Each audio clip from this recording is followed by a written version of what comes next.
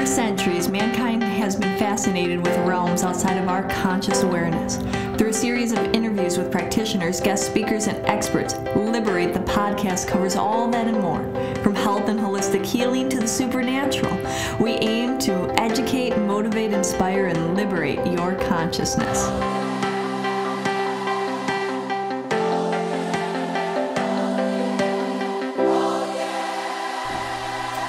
Hello and welcome to another episode of Liberate the Podcast. Today I have a very special guest for you. He's one of our own, Julian. Been a member of our team for about a year now or so. Close to it. And he's just been emanating this positive energy. He's an eclectic healer. He does readings, healings, and a very interesting modality called the 5 elements of the mind, and that's where we're going to be focusing on. But you know how these episodes go. Sometimes we weave off a little to the left, a little to the right. But Julian, do you want to tell us a little bit more about yourself? Yeah, sure. My name is Julian. I've been reading and healing for the past 6 years. Spirituality came to me probably in my 30s when I met my spiritual teacher, Lisa Maria. And she just emanated this energy that I had no idea what it was. And so the same energy that you emanate now. Maybe. I hope so. So I walked into her room and went over classes, and everything she said just made sense to me, even though I didn't fully understand it. And I just kept on coming and seeing her. And she used the 5 elements of mind on me. She's done readings on me, and she always told me I was going to do this work. But when my intuition was going to kick in, it was going to kick in really hard. And, me being anxious, I'd always be like, when's it going to happen? But I didn't realize that through processing your emotions, your conflicts in your life, is that when things open up and you can start getting to that knowing of the soul. The knowing of the soul that, knows how to work through different parts of your life so that you could work on your life path with more efficacy, because there's no conflict, because the conflict's there, but you're slicing through it so quickly that it doesn't feel like conflict, and life is just fun. And that's where I got to, or I'm getting to. There's always more to work on.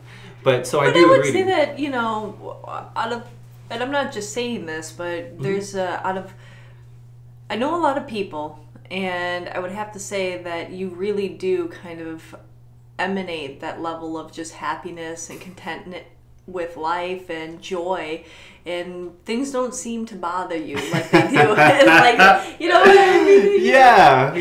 You don't stress or obsess about things like I see that a lot of people do, and so maybe it is this technique, maybe it is this knowing and this way to approach life. So is this something that you learned through the 5 elements of the mind? Yeah, it was definitely the 5 elements of mind, because if you met me 6 years ago, I was not like that. I internalized everything. I felt like a little mess. But what happened was I learned how to just be. And it's being by, when something comes up, I'll be like, okay, I check in. Because there's 5 processors in the 5 elements mind. It's your ego, your mental processor, your body, your emotions, and your soul. And when you feel stuck on your life path, it's because one of those might be acting up, or they're not on the same page, Mm-hmm. So you're like the president of the government, which is so beautiful, because no matter what's going on in the emotions and everything else, the soul knows how to work with it. And what I do during the process, and what's taught me, is that there's always a way. There's always a way to get out of the conflict. There's always a way to get out of the sadness, out of, the shame. It was a lot of shame for me. I mean, for me, it was just processing a lot of shame, because growing up gay, you're taught you're wrong, you're not. So it was a lot of that was going on that I needed to come to actually be okay with myself and to love myself. And that's what we're doing. We're creating a self-loving identity, meaning a process, so kind of like a process of loving yourself through all these different conflicts. And it seems scary at first. And what is that process? Like, if we back it up a little bit, so that some people might be like, okay, I kind of get it, or maybe they're a little like overwhelmed. So I mean, is this so let's take it back to the beginning a little bit, so when you're looking at this, is this a step-by-step process? What's the technique? Okay. So you have these 5 different elements of you. Yeah. And I think I get that. There's these aspects of yourself that interplay. But what is the process of kind of moving beyond this? Like, if you were taking me through a session, what would it be like? Okay, yeah, that makes sense. Sorry, I know, I forget that I know this stuff, so explaining it to people, I have to go a little bit slower. So basically, you'll come to me for a session and I'll say, what do you want to work on? Or I don't know is a perfectly valid answer. So if you don't know, whatever's supposed to come up will come up. So let's say you come in, you're like, oh, I want to work on abundance. So then I'll be like, okay, I'll just talk to you and be like, oh, what's abundance mean to you and this and that. And I'll kind of get like a little hits of like, okay, there seems like there's some fear here or whatever. So let's just see what the ego has to say or what are your beliefs about abundance. So we'll open up 5 pillows all around you and you're going to move through each processor like physically. So it's actually out on a three-dimensional space. So the ego, I'll get you in the right place to experience your ego. So it's experiential. So because it's experiential, that means it's subconscious because subconscious is your experiences. And then I dig through that way by going through the conscious by talking and letting you know that the beliefs and the ego speak in beliefs. So when you speak about it, I want you to say, I believe. So you're going to say, I believe abundance happens after I do a lot of hard work. Let's say that's what you say. And then I'll be like, okay, and then where did you learn that? You're like, I believe, my parents struggled a lot, so and so and so forth. Something like that. It seems like he's reading me. Totally not reading. Well, maybe, I don't know. Wasn't planned. So then from there, I'll get as much information as I can, and we're understanding. And the ego gets a bad rap because the ego's not against you. Sometimes it feels like a way, but somehow there was a belief in place to make you feel safe. So then we go to the mental, we ask mental processor, can you help me with this? And you move pillows. You physically move to the next pillow. And then you're like, yeah. And then you're like, okay, what? And the language of the mental process is assumptions. So you either say, I assume, or I think.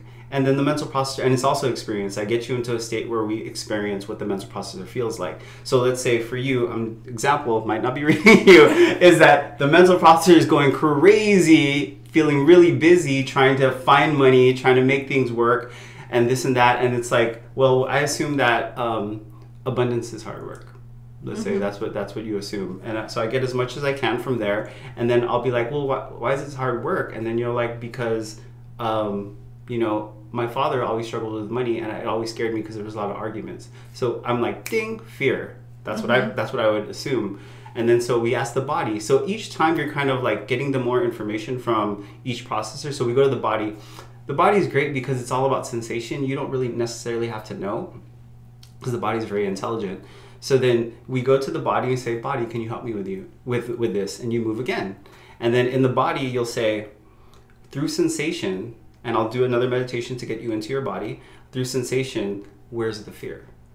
And then you'll be like, oh shoot, I feel it. I feel it in my gut. It's in my gut. So, and your gut could be around second chakra, your root chakra. That's all about survival. So maybe that's where you picked it up from. So let's experience that. I connect with the sensation and then you express in words in a conscious state, like what this is about. So maybe it's all like, I'll never have enough. I'm never going to have enough. And all this stuff comes up like, and you're just talking and I'm like, okay, you're never going to have enough, but why? And then you'll say, because it's just too hard. So there's like a hopelessness, let's say.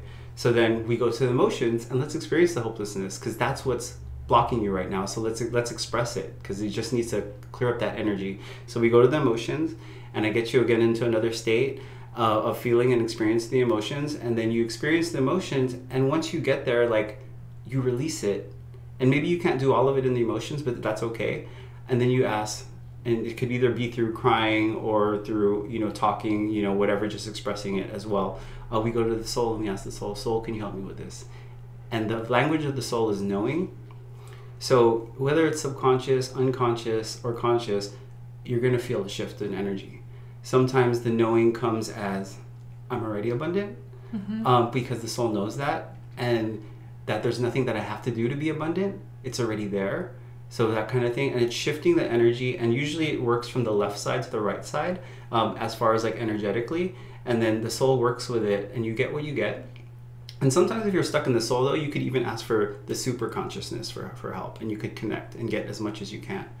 And then so what happens is from that you're getting new consciousness of how to work. So then you share it, and you go backwards, and you go, emotions, can I share this with you? Body, can I share this with you? Ego, can I share this with you? I'm sorry, mental, can I share this with you? Ego, can I share this with you? And then you're processing the consciousness and sharing all this information with all these different parts. So they're like, oh, okay, I get it. I don't have to do this on my own, and there's support for me. And then from there, you come back, you close down the 5 elements, and people stack the pillows however they want. Sometimes they put the soul on top, sometimes depending on what they're going through. And they're basically bringing the composite of their personality, of their mind back together, and they could use it on their life path. And I've experienced this where I worked on something, and immediately in like a week, I hit that again, and that's the universe saying like, okay, let's test that muscle that you learned, and work through this conflict. And it happens like 2 or 3 times.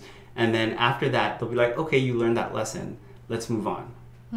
And so that's kind of how it works. I hope that makes sense to people out there. I feel like, just to give a few analogies, it's like you're cleaning out and you're experiencing and feeling, and then you're replacing. It's like when you dig a hole, if you don't fill it with something, the universe will just fill it automatically with whatever. So you're actually going through that process. And for those that are listening that maybe this seems a little out there for you, or you're not fully understanding, think about the power of release. Like when many times in all different belief systems, sometimes people say like if you have something that is literally eating at you or whatnot, and about a conflict or something that you haven't said to somebody in your family, in your love life or whatever, sometimes you just need to speak it. And, there's in many different belief systems, there's like that writing that letter, writing that letter and just getting it out, or going and having that conversation, and how instantaneously in that moment that person finishes and the pen goes down, or they send that letter, or they have that conversation, it's like a weight just lifts off of them. Totally. And so it's like this power of releasing and allowing your emotions to be expressed, and sometimes that's the healing in itself, right? Yeah. And then you're replacing it with what it should be instead. Not should or shouldn't. There's nothing that's right or wrong, but you know what I mean. Yeah, totally. What I love about the 5 elements is because you're working through these things. Maybe it's with a group of people or other people, interpersonal, intrapersonal. It all works the same way, because how you treat other people, to some degree, you're treating yourself that way. I would say to all. Oh yeah, no, for sure. And then sometimes you don't know, but maybe it's your ego, getting all inflated and telling the mental processor you're stupid, and you didn't know that was happening, so you treat other people that way, like they're inferior. Yeah, I always say that's the biggest mirror is the reflection of how you are to another, right? I don't think I've ever seen somebody that authentically loves theirself being mean and cold to another person, but people that have a lot of self-hatred, those are like that bullies in school syndrome and things like that. Yeah. You know what I'm saying? So you can really kind of look at, where are you? How are you relating to others as this reflection? Totally. And the thing is about like bullies and stuff, what I learned about doing the 5 elements is because you get compassion from that, because you get so much understanding of how you're working. You're like, wow, if I feel like this about myself, imagine how they must feel about themselves. Exactly. So that's where these light bulbs come up, and you're like, oh, after 3 years of doing this work, I'm starting to get it. And it took that long. It took like 3 years of really working hard on myself. With the help of others and other healers, of course. Well, think we have, all of these years of stacked belief systems, like how hard is it for somebody that has lived at the same house for 30 years of their life per se, to pack up all of their things and move, it's a little bit of a lot of things to go through, a lot of things to organize, to decide, do I throw this away, do I keep this? And if our mind is the same way through all of our experiences, I'd probably be like, let me just move and leave everything here. Let me have a garage sale. Everybody take everything. And some people get to that point where they just, they're and I'm sure you've seen people of all different dynamics, where there's some people that hold on and then they really value some of the things of their past, and even the negative, they're still holding on for that secondary gain. Yeah. But then there's people that are just like, I'm done. I just want a blank slate. I want to move forward. I want to leave the past behind. And you can probably see tremendous change happen. Of course. But it's really hard, because we all have attachments, and that's what it is. And it's really hard to detach from our world, this world, like this plane. Am I getting too far out there? If people are tuning in, they're. So talk to me a little bit about some of the most challenging experiences that you've had doing the 5 elements of the mind with people, and maybe some of the most like memorable as far as like you just seeing them transform. Yeah. It's funny. Let's see. I have one client who she was working through a lot of trauma. She had like growing up that she was not wanted as a baby. She was, and and that was seen through the growing up process. And like we went through many sessions over and over, and there was so many aspects, and we worked on, let's say, father material or mother material over and over, but each time was a different layer. So it felt like it was like this again, but then you keep on going, and then you find out that she's a healer, and she kind of signed up for these lessons on her life, and so she was kind of stepping into her own by learning all these different things. And she started to she manifested a job for herself. She manifested just a better life, love and all that good stuff. And she was able to forgive her parents and her family. And she's in a really good place now, and it was just through processing and working. And honestly, through 5 elements, you never know where it's going to go. We actually had to do some past life work, which you could actually do in the 5 elements. Because if it comes up, and you have to deal with it, and you have to work on it. It's coming up for a reason. But yeah, I guess she would be an amazing success story. Which it sounds weird. This is the success story because I haven't seen her in a long time. So to me, that means like she's learned how to kind of deal with all this stuff on her own. She doesn't really need me to facilitate, because at the end of the 5 elements of mind, it's just teaching your mind how to be, so that you're already looking for the patterns, you're looking for the triggers, you're already like doing the work on yourself. Because that's my goal. I don't want you to be dependent on me. I want you to be able to take this and use it for yourself in the end, and just live your life and be happy. And like you're saying, you can just cut through now. Yeah. It's like almost like taking it and seeing a higher perspective. Yeah. Like looking at a higher view of a map, or seeing it in a different way, and suddenly it seems a lot easier. Mm-hmm. When you're okay, I'm just in that. Yeah. Or this is just going on because this is what's in, and then you're not attached to it, mm-hmm. and you can move beyond it. Yeah. And people don't affect you either, because you've realize the patterns in yourself now, and you could have compassion for them. You're like, oh, they're just going through their Saturn return or whatever. So what about a challenging one where like somebody had strong attachments that even know that they're showing up? Because that's the thing I think that people should really be aware of. There's people that come in that really want that change and transformation, and then there's people that come in and they just say they want it. Yeah. Here's the thing. When that happens, you can't really do anything for them, because they have to do the work themselves.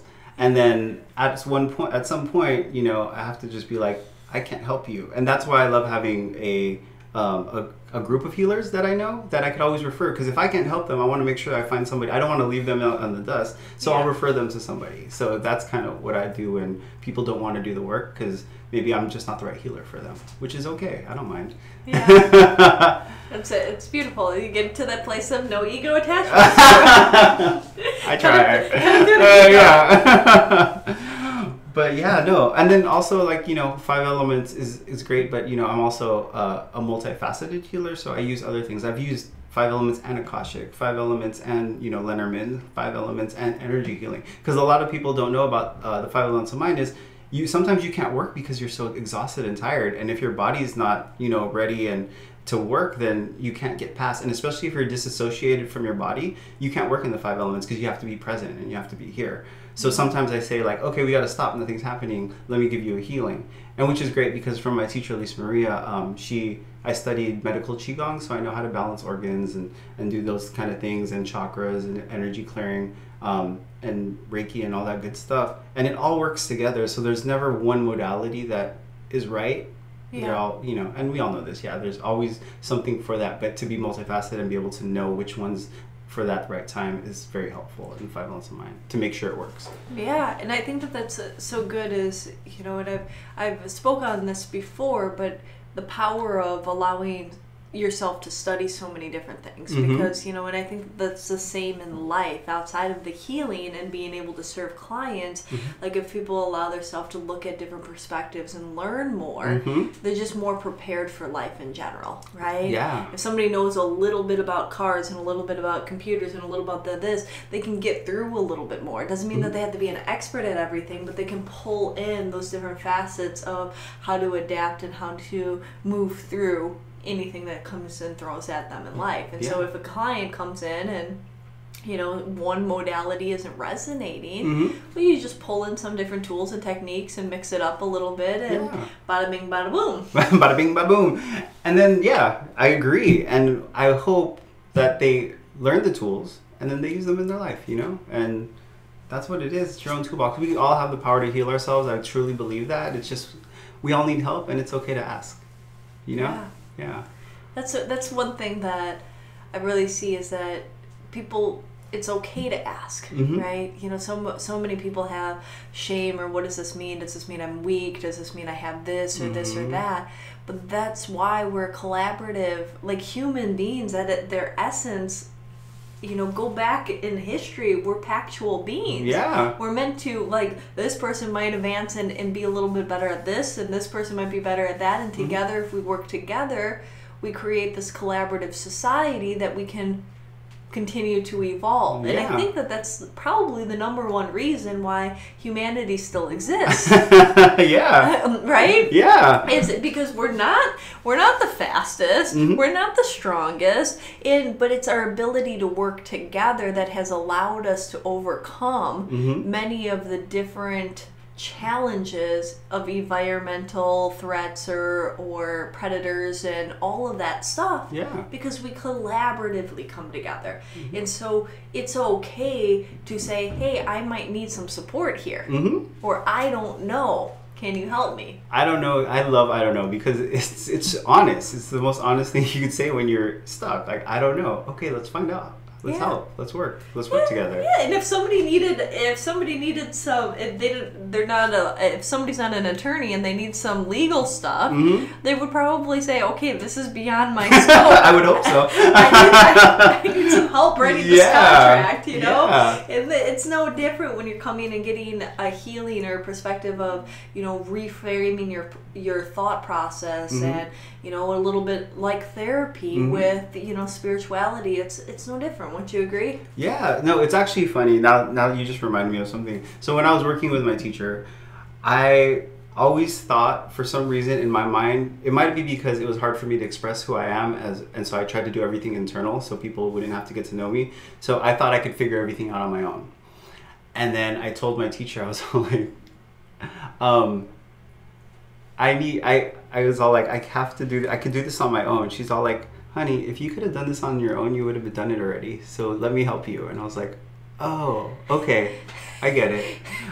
You can't do it on your own. You're not supposed to do it on your own. Yeah, and even in the case for those people that think they still can, sometimes you can do some things on your own, but how long is it going to take you and how much effort? And do you want to sit in here for 10 years or do you want to just be done with it and move on to something else? Let's be happy. Let's be happy and excited for life. You know, if somebody can be of support, you know, and help with some certain module, it's like in business, if you have like, you could do all of the facets, but you're probably only going to do them to some limited capacity. But if you enroll somebody that, okay, they do marketing and this person does this and this person, you know, deals with HR, then the company can rise, right? It's like one person is only limited, you know, and it would take them that much longer. Yeah, I agree. And so the question is, do you want to wait a long time or do you want to just get it over? Yeah, let's end that suffering. Let's do it. Oh, man. So great. What else about the 5 elements of mind? I don't know. What do you want to know? Like, you know, where did it come from? You know, let's learn a little bit more about where does this process come from. For me, I'm an NLP certified trainer and different things like that. And I look at it as it kind of feels like parts integration. Totally, yeah. And so I don't know if anybody's familiar with that, but you do this whole process of taking all of the parts of yourself and integrating them in one, because and so this seems like it's that on steroids, because you actually move to these different locations instead of just the two hands out and kind of collapsing them. Totally. Okay, let me give you a little background. My teacher, Lisa Maria, she actually learned, she built upon Dr. Nancy Antapi. She's a color theorist and synthesate. She was a wonderful medium as well. She channeled about the color children, indigo children, and all that stuff. So she had the mind-spirit paradigm. So the mind and spirit are connected. So what my teacher did, Lisa Maria, she saw that and she was all like, if the mind and spirit are connected, there's a way to map the consciousness from the mind to the spirit. So what she did is she used her own, alchemical process of emotions, energy, and she found out that, the mind is composed of the mental, the body, the emotions, and the soul. And she incorporated the soul, and that's where it kind of changes and turns into something more spiritual, because the soul has always been there. And so that's how it kind of came about to be, and she worked on it for the rest of her life, actually. She passed away 3 years ago. And there's a handful of us that know it in LA that know how to use the 5 elements of mind, and I'm one of them. I kind of became the custodian of the work. So that's why I'm so adamant about bringing it out to the world, because it helped me so much and I know it's real. So that's why I wanted to do that for her. It's part of a promise that I made to her, because she's helped me so much. Because honestly, 6 years ago, I would never thought I would be talking to you about spirituality. I was having a good time, but kind of producing a lot of shame, if you know what I mean. But yeah, so it came from Dr. Nan Tappy's Mind Spirit Paradigm. My teacher, Lisa Maria, she built upon that and created this way to map the consciousness through the mind. And, she was a Aikido master, a mental Qigong master. She was an acupuncturist, a healer, a channel, and a medium. So she used all of those to integrate these together. There's actually a bigger picture for the 5 elements of mind that she created, which was a human potential handbook, which I'm in the process of getting ready to publish and put out there for her. But it incorporates the 5 elements of mind, but also different Chinese medicine modality healing things that you could also do to incorporate to make things better, to make the process a lot more easier. Her dream was to have like a triptych, kind of like the Louise Hay type of triptych, but also like with the 5 elements mind, you could be like, okay, I'm feeling this, so maybe I could do these medical Qigong exercises along with these herbs or this meditation. So hopefully that'll come out soon one day. Very soon. We'll be sure.